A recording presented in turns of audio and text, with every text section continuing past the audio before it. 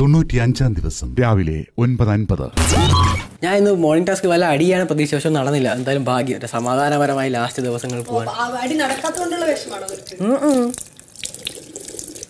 എല്ലാവരും സംയമനം പാലിച്ചു. നമ്മളെല്ലാരും എല്ലാം പറഞ്ഞ് അവസാനിപ്പിച്ച് എടുത്തു നിന്ന് അവൻ പുതിയ ഒരു ക്യാരക്ടറായി പറഞ്ഞ് അവസാനിപ്പിച്ചാല് പിന്നെ കോണ്ടന്റ് ഇല്ലല്ലോ ചേച്ചി. ഏറ്റവും ലാസ്റ്റ് എല്ലാവരും എതിരായ മാത്രമേ ഒറ്റപ്പെട്ട് നിൽക്കുള്ളൂ, എന്നാലേ വോട്ട് കിട്ടുള്ളൂ. ഓക്കെ, ക്ഷമിക്കാൻ പറ്റാത്തതായ പല തെറ്റുകൾ പരസ്പരം എല്ലാവരും അങ്ങോട്ടും ഇങ്ങോട്ടും വഴക്കുകൾ ഉണ്ടായിട്ടുണ്ട്. അതെല്ലാം നിർത്തിയ നമ്മൾ എഴുതി നമ്മൾ സൈൻ ചെയ്ത് അങ്ങോട്ടും ഇങ്ങോട്ടും സ്നേഹം പറഞ്ഞ ആൾക്കാരാണ്. പിന്നെ അതൊന്നേന്ന് എടുത്ത് വെച്ച് സംസാരിച്ച് തുടങ്ങേണ്ട ആവശ്യമില്ല. അത് ഒരു കാര്യം. Okay, and this weekly task is A disappointing for me.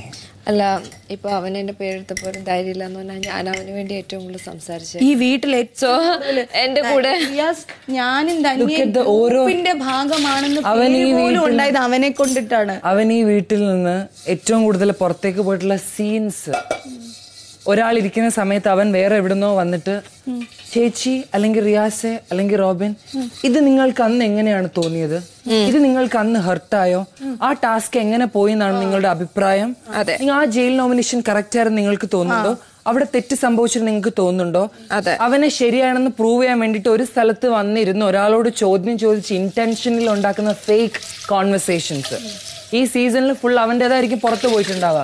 If അതാണ് സത്യമെന്ന് പ്രേക്ഷകർക്ക് തോന്നിയിട്ടുണ്ടെങ്കിൽ I loose respect for the show. രാവിലെ 10:20. നീ മാനസം തന്നു. എന്തിയാവോ, എന്തിനാണ് നീ ഇത്ര ഷോ ഓഫ് കാണിക്കുന്നത്? ഇപ്പൊ എന്താ പ്രശ്നം നിന്റെ? ഇന്ന് എവിക്ഷനാണ് ദിൽഷ. ഇന്ന് ഞാനങ്ങ് പുറത്തു പോയാൽ നീ എന്ത് ചെയ്യും?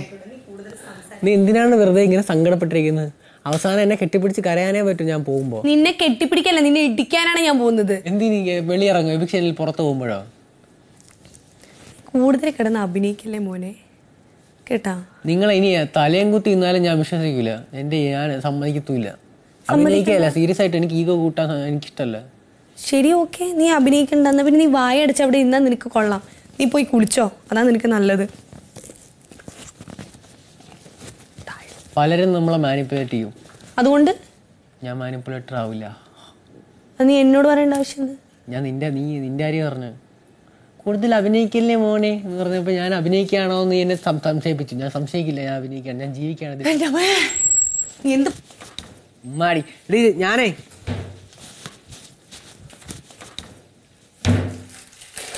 മേഡം ദിൽഷ ഇങ്ങോട്ട് നോക്ക്, തുറക്ക്.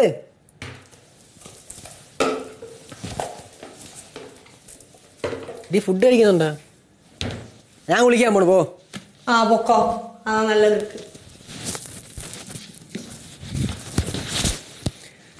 ഉടലറിയാതെ. ഇതാണ് നിന്റെ റീഡാമോ ഡ്രസ്? ഞാൻ തോർത്താണോ? അല്ല സാറേ, ഒളിപ്പിച്ചിക്കാൻ പോയാൽ അടുത്ത് മാറ്റിക്കാൻ നോക്കിയത്.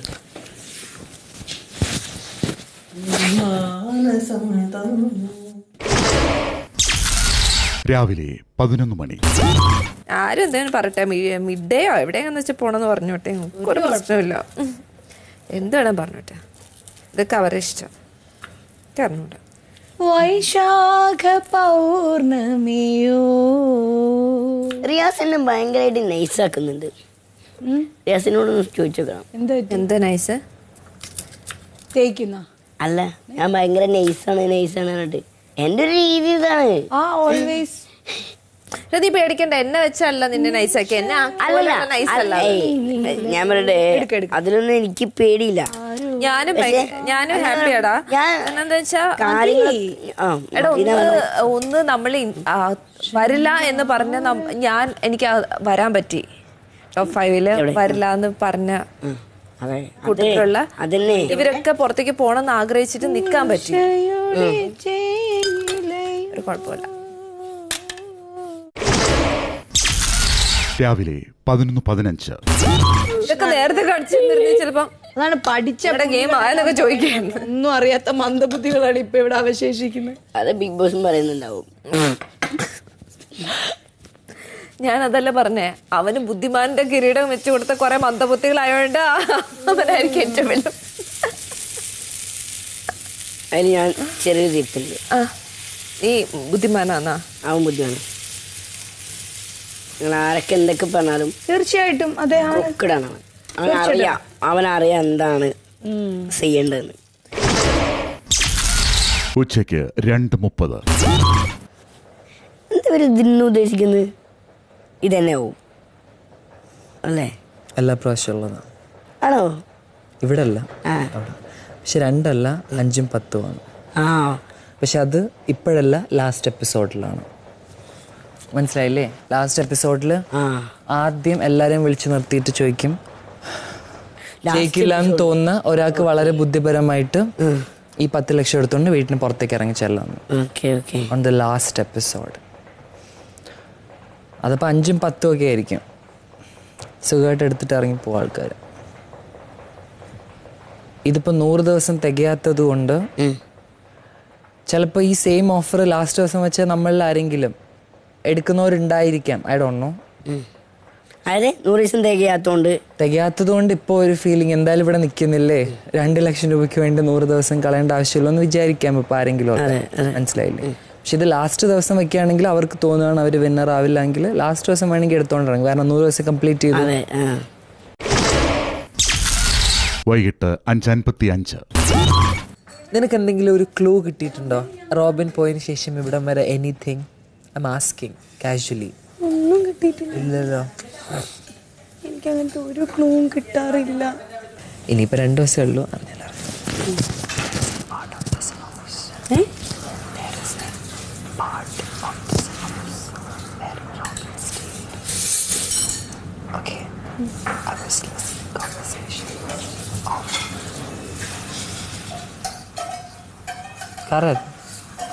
ഒന്നും മനസ്സിലായില്ല. ഞാൻ ട്യൂബ്ലൈറ്റാ പെട്ടെന്ന് കയറൂല.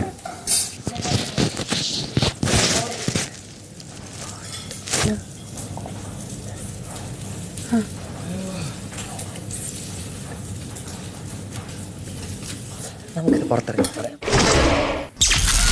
95-ാം ദിവസം രാത്രി 7:35. എനിക്ക് ഭയങ്കര ടെൻഷനുണ്ട്. പുറത്തെന്ത് പറയും? ഈ 10 രൂപ കിട്ടില്ല. 10 കിട്ടത്തില്ല, 7 ലക്ഷം രൂപ കിട്ടത്തുള്ളൂ. ഞാൻ അതൊക്കെ കണക്ക് കൂട്ടി അവിടെ ഇരുന്ന് പറയണ്ടാവും, കൊച്ചിനെടുത്താ പോരായിരുന്നു. എനിക്ക് കൊണ്ട് തയോ എന്ന് പറയായിരുന്നല്ലേ അവര് ആൻറ്റിമാരൊക്കെ. അങ്ങനെയാണ് നമ്മളെ സംബന്ധിച്ച്. നമ്മൾ 100 ദിവസം നിൽക്കുക എന്നുള്ളതായിരുന്നു ആവശ്യം. ലെസ്ലി എന്തിനാണ് എന്നെ ഉറ്റു നോക്കിക്കൊണ്ടിരിക്കുന്നത്? ഒരു പ്രലോഭനത്തിൽ ഞാൻ വീഴില്ല. കിട്ടില്ലെന്നേ ഉള്ളൂ. എന്നെ ഉറ്റു നോക്കിക്കൊണ്ടിരിക്കുന്നു. ഈ ലോകത്തുള്ള ഒരു സാധനത്തിൻ്റെ ഒരു ആഗ്രഹവും ഇല്ലാത്ത വ്യക്തിയാണ്. പക്ഷെ 100 ദിവസം ഇവിടെ നിൽക്കണം എന്നുള്ളതാണ് എൻ്റെ ആഗ്രഹം. ആ ആഗ്രഹത്തിന് അപ്പുറത്തേക്ക് ഒരു കാശിനും ഒന്നിനും തന്നിട്ട് എന്നെ പ്രലോഭിപ്പിക്കാൻ പറ്റില്ല. 100 ദിവസം നിൽക്കണം. അതാണ് എൻ്റെ. ഞാൻ ഈ വലതുകാല് വെച്ച് ഇതിൻ്റെ ഉള്ളിലേക്ക് കടന്നു വന്നപ്പോൾ ഞാൻ പ്രാർത്ഥിച്ച ഒരേ ഒരു കാര്യം അത് മാത്രമാണ്. എനിക്കറിയാം എനിക്ക് നല്ല പ്രേക്ഷക പിന്തുണയൊക്കെ ഉണ്ടെന്ന്. ലേഡി എന്നോട് എന്താ പറയാ, ആർക്കറിയാം.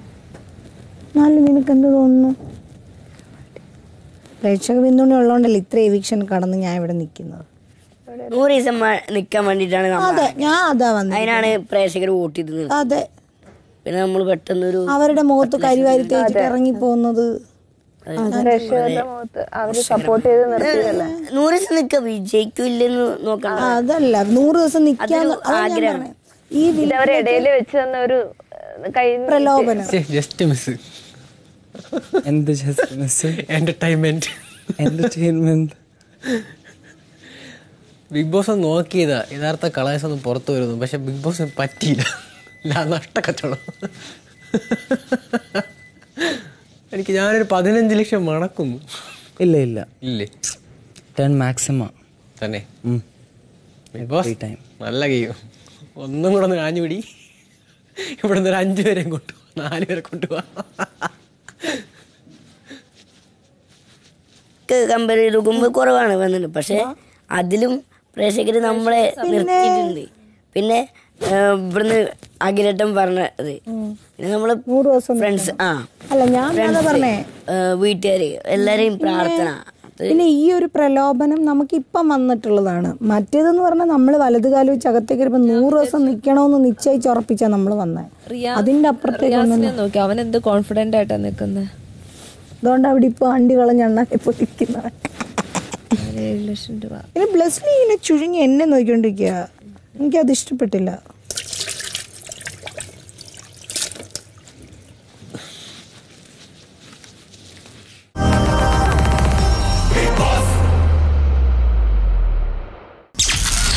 തൊണ്ണൂറ്റിയഞ്ചാം ദിവസം രാത്രി 7:40.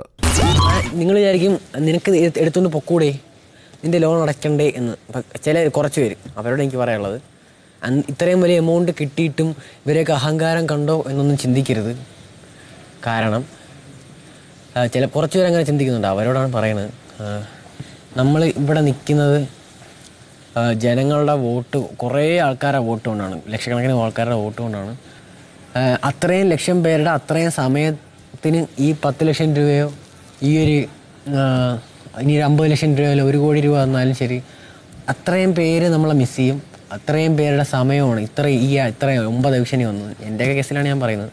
9 എവിക്ഷൻ അവർ എന്നെ ഇന്നാക്കിയെങ്കിൽ അത്രയും പേര് അത്രയും അവരുടെ സമയമാണ് യൂസ് ചെയ്തിട്ട് അവരുടെ എൻ്റർടൈൻമെൻറ്റിന് വേണ്ടി എന്നെ ഇവിടെ നിർത്തിയത്. സോ നിങ്ങൾ ആരെങ്കിലും അങ്ങനെ ചിന്തിക്കുന്നുണ്ട് ഇത് വലിയ എമൗണ്ടാണ്, അതെന്താ എടുത്തിട്ട് പോവാത്തത്, നിങ്ങൾക്കൊക്കെ വീട്ടിൽ പ്രാരാബ്ദമൊക്കെ ഉള്ളതല്ലേ എന്നൊന്നും ചിന്തിക്കരുത്. കാരണം അതിനേക്കാളും വിലയാണ് ഈ ജനങ്ങളുടെ സമയത്തിനുള്ളത്. കുറേ ആൾക്കാർ നമ്മൾ ഈ ഒരു സാധനം പിടിച്ച്, ഈ ഒരു ടൈറ്റിൽ സാധനം പിടിച്ച് ആ ഒരു ലാലേട്ടനുള്ള സ്റ്റേജ് നിൽക്കണമെന്ന് നമ്മളെക്കാളും കൂടുതൽ ആഗ്രഹിക്കുന്നവരുണ്ടാവും, പ്രാർത്ഥിക്കുന്നവരുണ്ടാവും. സോ ബേസിക്കലി 10 ലക്ഷം അല്ലെങ്കിൽ 50 ലക്ഷത്തിന് വേണ്ടിയിട്ട് അത്രയും പേരെ ചതിക്കുന്ന പോലെയാവും. സോ അതാണ് അതിൻ്റെ റീസൺ. കുറച്ച് ആൾക്കാരെ തെറ്റിദ്ധരിക്കാൻ ചാൻസ് ഉണ്ട്, അതുകൊണ്ട് പറഞ്ഞതേ ഉള്ളൂ. 95-ാം ദിവസം രാത്രി 8:30. പോലും എടുത്തില്ലല്ലോ കാശ്. അവനും ആഗ്രഹം 100 ദിവസം നിൽക്കാന്നുള്ളതാണ്. അതെ, ഞാൻ അവിടെ നിന്നത് ആലോചിച്ചേ, ഒരു പക്ഷേ ഇവർക്കൊക്കെ പൈസയ്ക്ക് ആവശ്യമുണ്ട്, പക്ഷെ അവർക്കൊക്കെ ഇവിടെ നിന്ന് 100 ദിവസം തികയ്ക്കണം. മറ്റവന് അതുകൊണ്ടല്ല, അവന് ആഗ്രഹം ആയിരിക്കാം, എന്തെങ്കിലും ഉണ്ട്. ഓരോരുത്തരും ഓരോ സ്വഭാവമല്ലേ, ഡിഫറെൻറ്റ് ക്യാരക്ടേഴ്സ്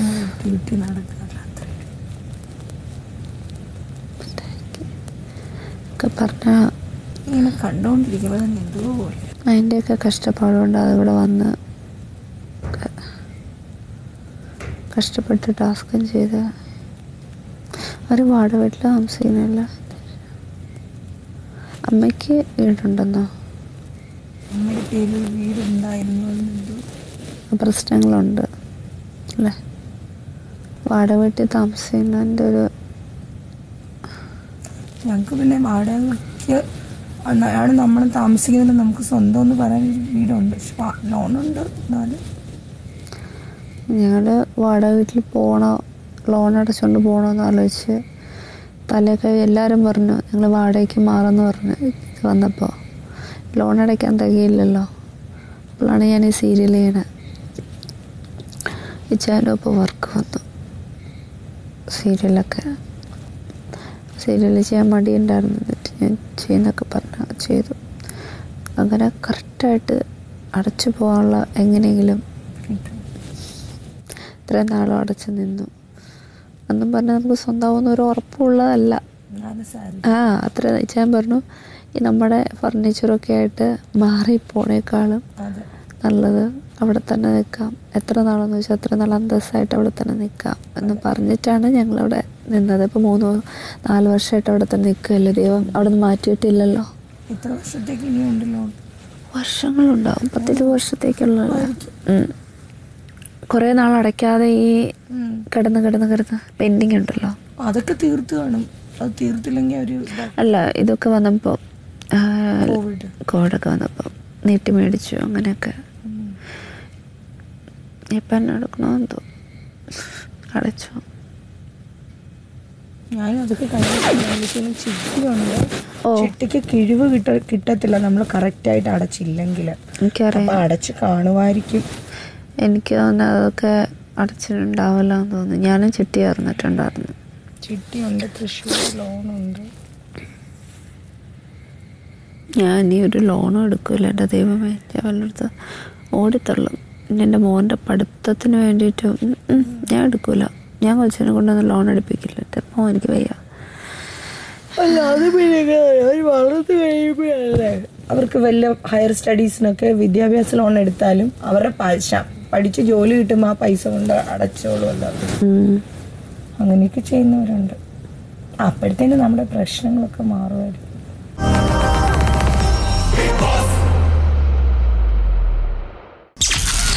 95-ാം ദിവസം രാത്രി 8:50. ചോദിക്കാനുണ്ട്. എനിക്കിപ്പോ സമയമില്ല നിന്റെ കാര്യങ്ങൾ കേൾക്കാൻ.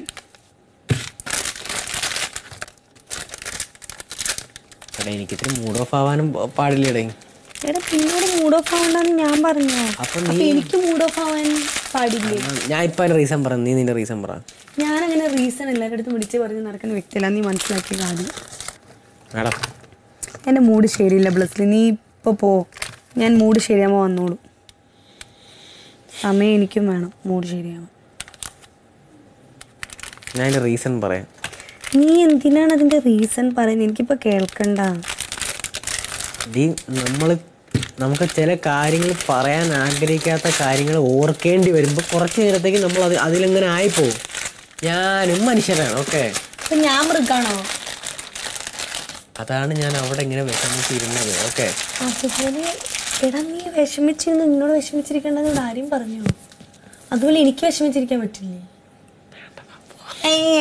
എങ്ങനെ വേണ്ട, നീ പൊക്കോ. നിനക്ക് എന്താ കുഴപ്പം? എനിക്ക് കുറേ കാര്യങ്ങളുണ്ട്, എനിക്ക് കുറേ കുഴപ്പങ്ങളുണ്ട്. നിനക്ക് എന്തെങ്കിലും പ്രശ്നമുണ്ടോ? എൻ്റെ അടുത്ത് മിണ്ടാ നടക്കുക, ബാക്കിയെല്ലാം അടുത്ത് മിണ്ടാൻ ഒരു കുഴപ്പമില്ലല്ലോ.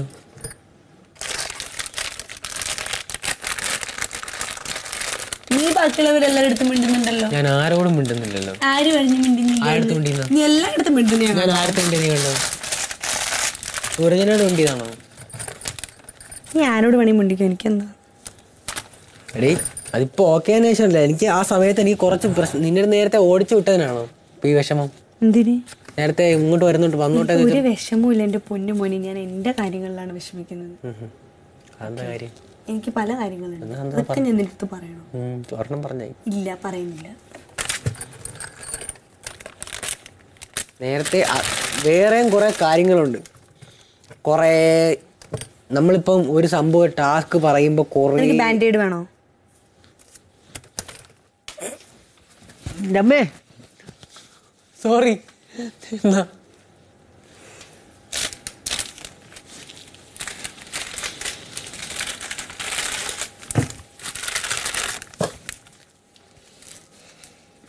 ഹെൽപ്പ് ചെയ്യണോ? വേണ്ട. നീ ഒന്ന് പറ, എന്നാ നമുക്ക് ഇപ്പൊ സോൾവ് ചെയ്യാം. ഇതിൽ ഞാൻ എന്തെങ്കിലും ചെയ്താ? നീ ഒന്നും ചെയ്തിട്ടില്ല. പോയിട്ട് കട്ടൻ ചായ കുടിക്കും. അയ്യ, അതാണോ കുഴപ്പം? എന്ത് കട്ടൻ ചായ കുടിക്കാനോ? അവിടെ കട്ടൻ ചായ കുടിച്ചോണ്ട് സമയത്ത് എന്താ സംഭവിച്ചു? അപ്പൊ എന്താ സംഭവം? ഞാൻ നിന്നോട് പറഞ്ഞത് നിനക്ക് സ്ട്രെസ് ഇല്ലേ, നിനക്ക് ടെൻഷൻ ഇല്ലേ? നീ കട്ടൻ ചായ കുടിച്ച് നിനക്ക് സ്ട്രെസ്സൊക്കെ പോക്ക് ചെല്ലേ. അത് കട്ടൻ ചായ കുടിച്ച ആ സമയത്ത് വേറെ സംഭവമായിരുന്നു. എടാ ഞാനത് പരാതി പറയില്ല. നീ എന്താണ് ഇത് എന്തെങ്കിലും പരാതിയായിട്ട് എടുക്കുന്നേ? ഞാൻ നിന്റെ അടുത്ത് പറഞ്ഞ നീ ഇവിടെ ഇങ്ങനെ നിന്ന് വെറുതെ കാല് കഴിക്കണ്ട. എന്റെ നിനക്ക് ഇതിൽ ഹെൽപ്പ് ചെയ്യാൻ ഒന്നുമില്ല. ഇതൊന്നും നിനക്ക് മനസ്സിലാവേ ഇല്ല. ഹെൽപ്പ് നീ എടുത്തോളൂ.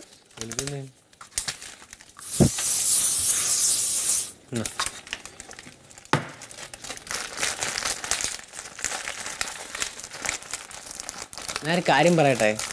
ഇപ്പൊ തൽക്കാലത്തേക്ക് ഒരു കാര്യം പറയണ്ട. ഇപ്പൊ നിന്റെ ഞാനൊരു കാര്യം അങ്ങോട്ട് പറയട്ടെ. എന്നൊന്ന് കുറച്ച് നീ വെറുതെ റിവെഞ്ച് ആണോ? അല്ല, ഞാൻ ഇതൊക്കെ എടുത്തു വെക്കാണ്. ഞാൻ ഇവിടെ ഇരിക്കുക. കുറച്ച് ഒറ്റയ്ക്ക് ഇരുന്ന് ഞാൻ കുറച്ച് ഇത് റിവെഞ്ച് ആണ്. ഇത് റിവെഞ്ച്. ഇത് റിവെഞ്ചാ. ഞാൻ കുറച്ച് ശ്വാസമൊക്കെ എടുത്ത് നേരെ ആവട്ടെ. ചെല്ലി പൊക്കോ സ്ഥലം വിട്ടു. എടി ഞാൻ എന്റെ ഒരു അവസ്ഥ ആണെന്ന് പറയട്ടെ പ്ലീസ്. എന്റെ പൊന്നുമോനെ, നീ എന്തിനാണ് ഇതൊക്കെ എന്നോട് എക്സ്പ്ലെയിൻ ചെയ്യുന്നത്? നീ ഇങ്ങനെ വിഷമിച്ചിരിക്കുന്നുണ്ടാ? ഞാൻ എന്തോ ചെയ്തു. എന്നെ കണ്ടിട്ട് നിങ്ങൾക്ക് വിഷമിക്കുന്നു? ഉണ്ട്, തോന്നുന്നുണ്ട്. ചിരിച്ചോണ്ടിരിക്കുന്ന ഞാൻ ചിരിച്ചോണ്ടിരിക്കുന്നതിനിടയിൽ എന്തോ ഒരു പ്രശ്നമുണ്ട്. ഒരു പ്രശ്നമില്ല, അതിന്റെ വെറും തോന്നലാണ്. നിനക്ക് പറയില്ല. സിഗരറ്റ് അടി. ഞാൻ സിഗരറ്റ് ഒന്നും വലിക്കുന്നില്ല. ഒന്ന് പോടാ.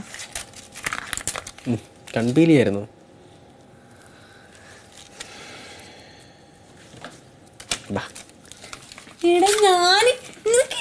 പിന്നെ എടുക്കാം.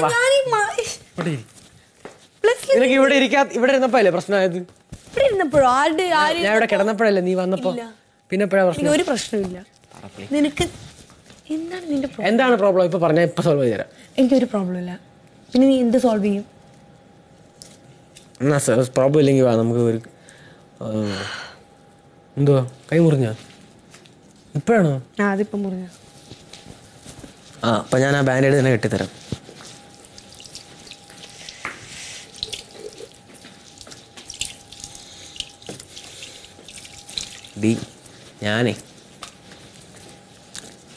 ഞാൻ ആക്ച്വലി പണത്തിൻ്റെ പിന്നാലെ കുറേ ആൾക്കാർ ഓടുന്നുണ്ടല്ലോ എന്നൊക്കെ ആലോചിച്ചിട്ടും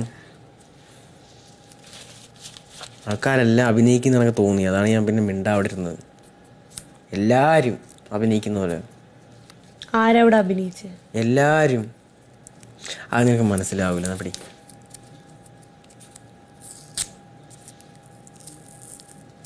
ഇൻക്ലൂഡിങ്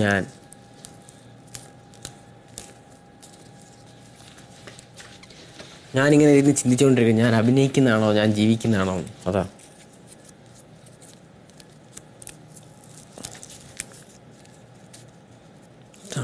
പ്ലാസ്റ്റിക്.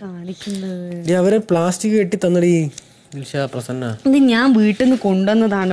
അതാണ് അവരങ്ങനെ പ്ലാസ്റ്റിക് കെട്ടി തന്നത്. എനിക്കിപ്പോൾ അതിൻ്റെ ഒന്നും ആവശ്യമില്ല. നിന്റെ കാലിനടുത്തിട്ടോ. റിവെഞ്ച് എടുക്കല്ലേ ദിൽഷ?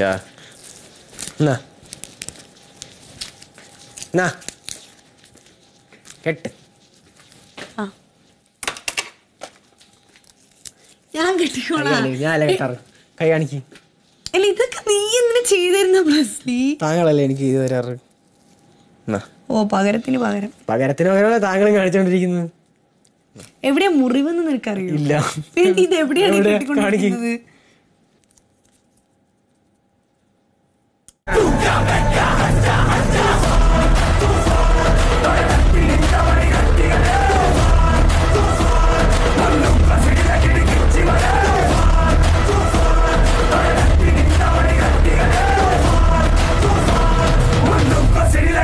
Chivale